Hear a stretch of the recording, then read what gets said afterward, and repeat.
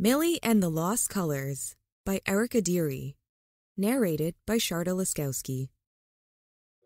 Welcome to Mimi's Reading Room. It was a new day, and Millie and Mr. Raccoon were getting ready to go out and play. But when they opened the door, the world had gone all gray. Oh no! On the ground, behind the tree, Millie saw a box. "What's this?" wondered Millie. In the box, there was a map. "Could this be a clue?" asked Mr. Raccoon. "I know," said Millie. "We need to go to all these places to find the colors." Then Mr. Raccoon said some magic words. "Abracadabra, alakaboom, let's travel the world in a hot air balloon." And up the clouds they went.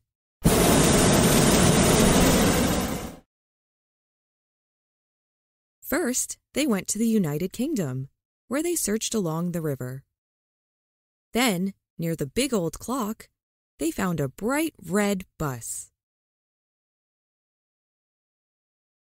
They flew then to the Netherlands, where they searched through the canals.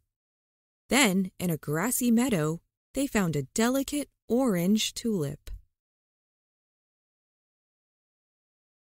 Next, they went to Kenya, where they explored through the savannah. Then, in the fiery sky, they found a ticklish yellow feather.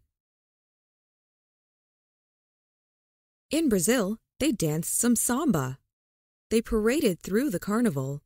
Then, on the tropical sand, they found a speedy green soccer ball. In Mexico, they played with the mariachis. They looked in the plaza and they looked in the fountains. Then, in the lively markets, they found a tasty blue corn cob. When they arrived in India, they searched over the city, and near the magnificent palace, they found a silky indigo scarf. The last stop was Japan. They walked in the busy streets and near the cherry trees. Then, near the ancient temple, they found a beautiful violet kimono. "It's time to get back home," said Millie. "To Australia," said Mr. Raccoon. They flew in their balloon for hours and hours until they arrived in Melbourne. Millie and Mr. Raccoon carefully lined up all the items they had gathered. A tiny sunray came out of the clouds and sparkled a little bit of light. Could it be that the colors would come back? "A rainbow," said Millie. Before their eyes, all the colors started to appear.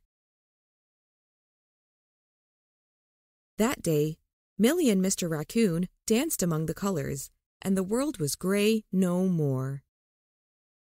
The end. Thank you for listening. Give us a thumbs up if you like the story. Also, please don't forget to subscribe to my channel so you can hear other great stories.